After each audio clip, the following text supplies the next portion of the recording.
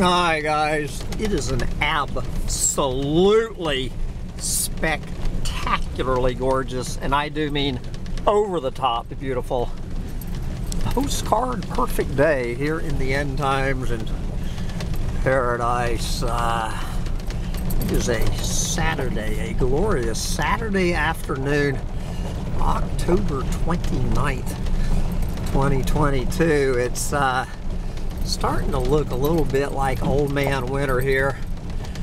It is now 57 degrees on October 29th, and I guess we're gonna have a light frost tonight, and then as far as they can see into the future,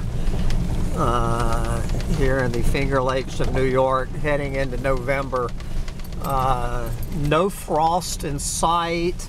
Lows that like after tonight, it's like the coldest night is supposed to be like 45 degrees, and they're talking low to mid 60s all week, the first week in November. So anyway, so today, normally would have been the day, that horrible day that I would have started packing my truck and camper to drag out of here on Monday morning, heading out being a snowbird. Could you imagine? I mean, the very thought of packing up this truck and that goddamn camper to head out into the wild black yonder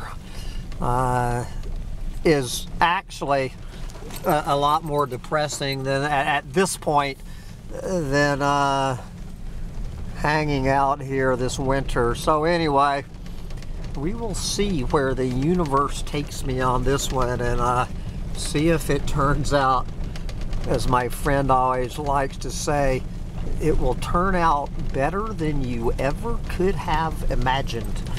That is my Trump-tard friend in Austin,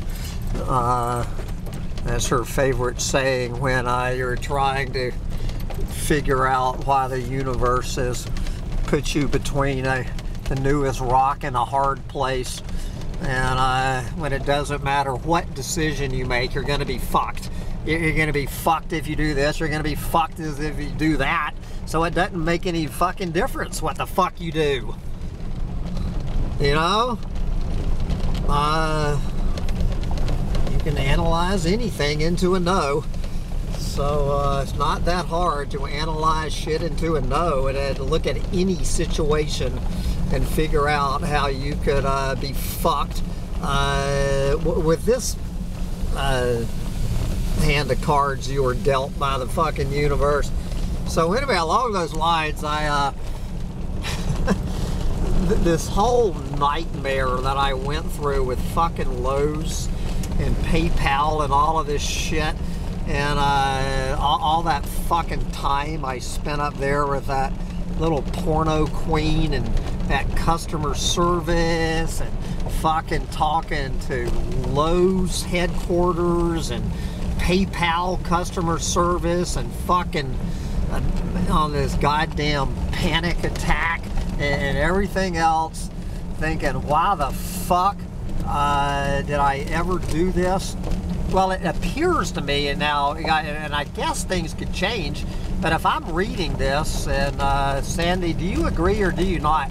It appears to me that I got charged $227 for $315 worth of stuff. That my final bill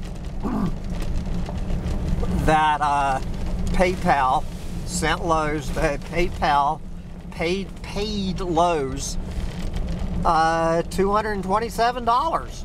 I've got the fucking receipt for $315 in my the paper receipt with everything on that goddamn order checked off.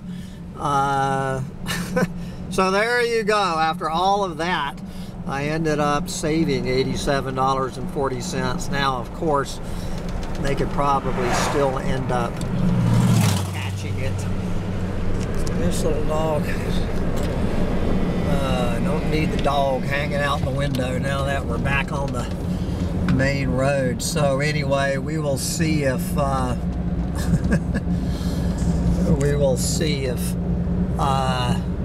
better than you ever could have imagined is going to hold true for sticking it out here the next 6 months. But looking at this day, good Lord, once again, it's the most glorious place to be on the planet.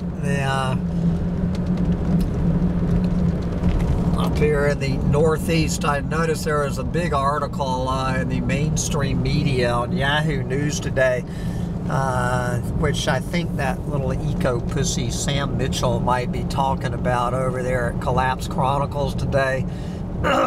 You know, with all of this research crunching where to live, if you are thinking about where to move to escape climate change, it is the Northeast. It is the U.S. Northeast. Is as good a place as any place on the planet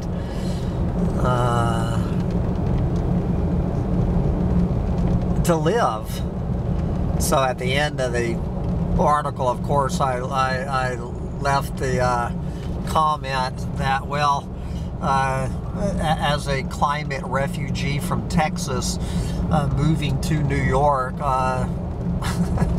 let's see how I feel come January about the U.S. Northeast being the best place to live to escape an uncomfortable climate. I noticed some guy responded back who's a native of the Finger Lakes, and he said that I'll be okay until late January is what he says, that I will be able to stand it. He's lived here all his life. He said, dude, if you've never done a winter in the Finger Lakes of New York, he said it'll really start settling in, the depression, in late January, and by March, you know, I will be pretty much full-blown psychotic and suicidal. So we will see. But of course, there's still the option of getting the hell out of here in late January and heading off for 4 to 8 weeks in a tropical vacation.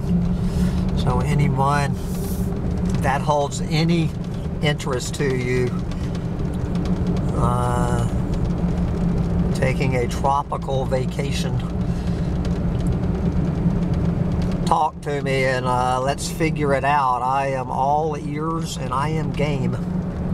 But right now, I would rather be in the Finger Lakes of New York than lying on a beach in Costa Rica on this absolutely gorgeous day.